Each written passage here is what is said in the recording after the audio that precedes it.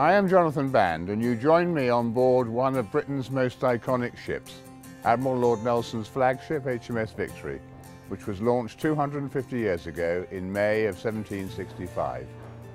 I'd like to talk to you about a maritime charity of which I'm very proud to be a Vice President, the Shipwrecked Mariners Society. It's been making a vital contribution to the welfare of our seafaring community for over 175 years.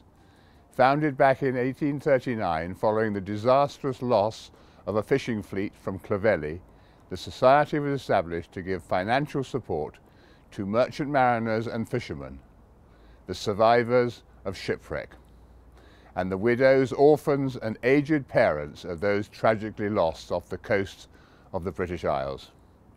In 1882, a not untypical year, 445 merchant and fishing vessels were lost on our shores, a staggering loss of ships and lives that is difficult for us to comprehend these days. Today, thankfully, there are far, far fewer shipwrecks, although they still do happen each year, usually single-manned fishing vessels, with a devastating effect on the lives of the families left behind. This year we commemorate the 70th anniversary of the end of World War II, 6 years of conflict in which the Shipwrecked Mariners Society made a unique and very significant contribution to the lives of thousands of survivors, not just sailors, but soldiers, airmen, nurses and civilians who were landed at British ports after being rescued, particularly during the Battle of the Atlantic. In 1941, at Greenock alone, the Society helped 3,120 survivors from 311 ships.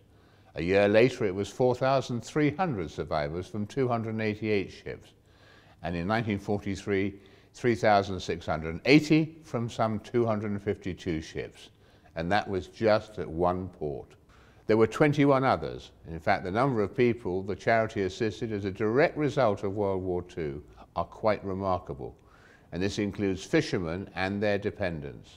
Over 60,600 seamen, 6,600 widows, 8,000 orphans and 4,100 aged parents were helped. The immediate assistance provided to these survivors arriving back in the United Kingdom was for clothing, food, accommodation and rail passes to get them home to their loved ones. These days, the Society's name is more of a metaphor for our work, but our primary purpose remains the same: to provide financial help to ex-merchant seafarers, fishermen and their dependents who are in need. They may be retired or unable to work at sea owing to an accident, ill health or for compassionate reasons, or they may have found themselves unemployed in their late 50s and are unable to get a job after only knowing working life at sea. There are many ways we can help. We pay an immediate grant to the widow of a serving seafarer who dies, whether death occurs at sea or ashore.